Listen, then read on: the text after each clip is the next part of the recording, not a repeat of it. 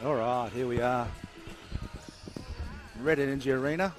I'm Chris Novak. We just had some little technical difficulties there with the... So Cassidy McLean, Adam, last night hit a three-pointer in the corner to win the game, to beat Geelong in Geelong. Oh, big play there. She's going to score a lot of points today. We'll get some stats at three-quarter time and half-time. Adam might run through the scoring leaders at quarter time. Three-pointer. Those first three, I think, were just a few testers. Now she's got the eye in. Now she better watch out, Launceston, I think, if you're going to let her have 4 open threes in the first quarter. Following inside, gone to the left. I think she even might be... Really predicted where she's going to be there. Let it out in front of her.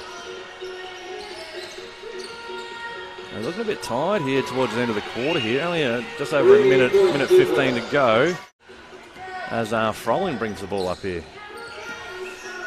Oh, she's going to hit a 3. This is not going to be good. Oh, yes, as the Braves coach here gets a timeout, yeah. Fair call. He said he got called 3 seconds down one end and he was counting down this end and they didn't call it, so he just let the umpire know about it, but either way, that's come and gone. Froling came straight out of the timeout with 3 in the face. Just noticed number 13 from Launceston. You might remember this girl, mate. We would have done a few super camps and stuff. Great. Good block there from Froling. She's I don't remember many things. Is that Luther trying to swing the elbows in the face of Wilson? Froling with a little step back. That's going to be her bread and butter inside. So if Launceston aren't careful here, this could sneak out to a bit of a mid to late teens deficit, and then it could be all over there. Froling answers back with a 3 in the face of Bendigo. Wilson would go to 14 points. 9 assists. 1 more assist for Wilson for the dub. Watch.